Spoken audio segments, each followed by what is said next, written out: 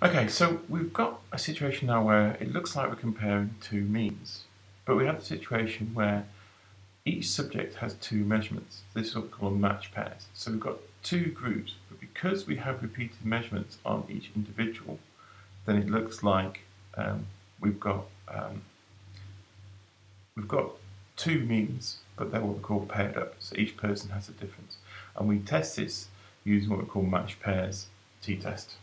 So here's an example. They believe that swearing will increase your pain tolerance. So what we do is take 20 students, and what we do is we place their hands in ice water, which is just water with lots of ice in it. It's really cold. It's a good way of testing pain. You see how long the students can last. And each student does it twice. One time they do it while swearing, like a trooper, and the other time they do it while just shouting the word table or some non-swearing word. And so for the first student, when she was swearing, she lasted 54.68 seconds, and when she was not swearing, she lasted 60.51 seconds. And these are all the measurements.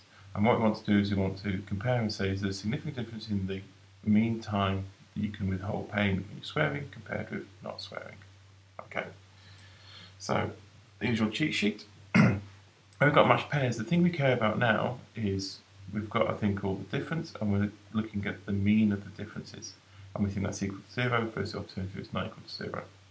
So you can see this looks pretty well like a one sample t-test, but now the thing we're looking at is the mean and the standard deviation of the differences. Okay, so first of all, let's read this into matlab.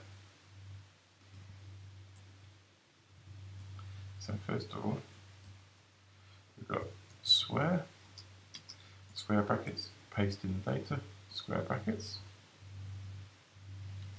and if we look at the length of swear, we've got 20 observations. Good.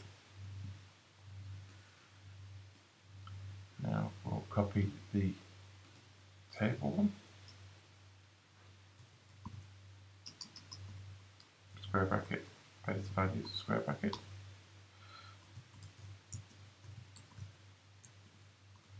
Okay, so if you think about it, we want to look at the differences. So I'll create a thing called difference. And if we just say it's square minus table. So here's the differences. So you can see some of them are negative, which would mean that in the first case, the person with table lasted longer in saying table compared with swearing, etc. Or some are positive, which means that the swearing they lasted longer. So how can we actually do the test? Well, it's the t-test, give it the difference, and it says that we reject. But let's get all the information as before, because remember 1 is reject, so we want our hypothesis, our p-value, our confidence interval, our stats. So we've got a 1, so that means we reject. We've got our p-value, which is 2.19 times 10 to the minus 5. Remember, if this is less, because we're doing, if we go back to the question, at the 5% level, here, 5% level. If I don't give you a significance level, you may assume the 5% level. So basically, we compare this number and say, is it greater or smaller than 0.05? It's smaller than 0.05, so reject. Here's the confidence interval for differences. So we're testing for 0, so we go to 0 lying in this range. No, so we reject. And again, here's the t-stat of 5.5832. And in fact, let's show how we get that p-value. I'll go and look at my diagram. So we have a t-distribution.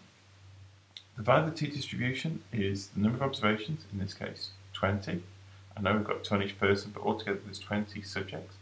So it's that minus 1, which gives us 19. So this is a t-distribution of 19. If we put the number in here,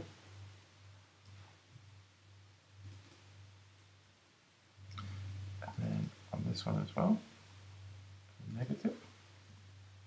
So these are our observed via our test statistic. So our p-value is the blue area, which is the area with the t-distribution that's greater than 5.5832. And it's this other blue area, which is the area to the left, so of minus 5.5832. So what we can do is we can work out the area to the left, times it by 2, because this is symmetric, and that would give us the total blue area. So GCDF, we'll do the negative one. Degrees of freedom is 19.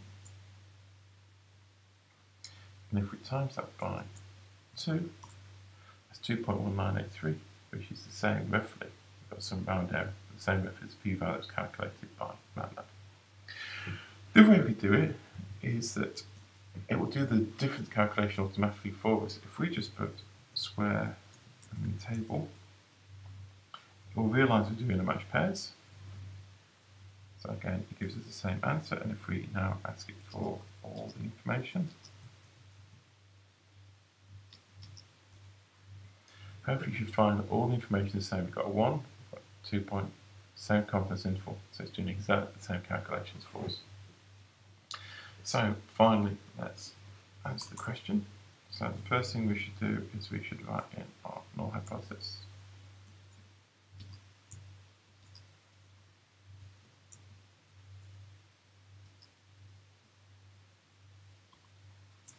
Our alternative.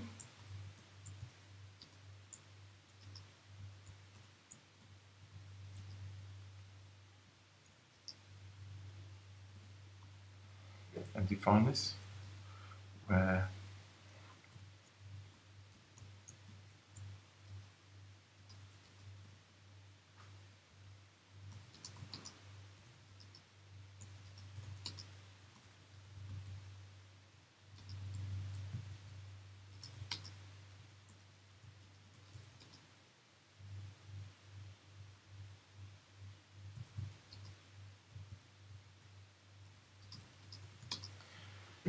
so the differences between the response experiment and the response when not varying.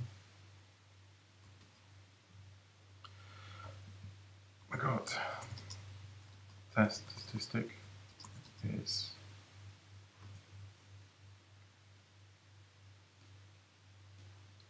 that number there. I suppose the observed value is better.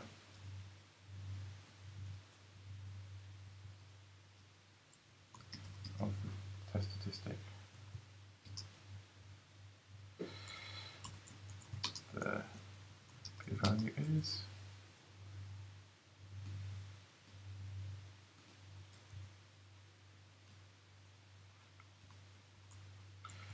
we reject. We reject the null hypothesis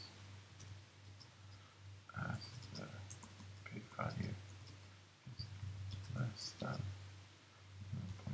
0.05 and the confidence interval is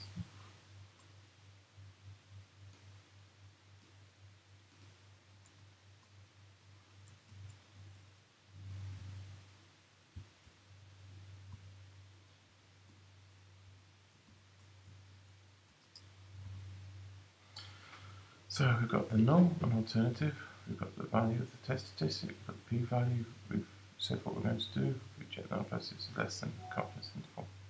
Excellent. So in summary, we conclude that there is a statistically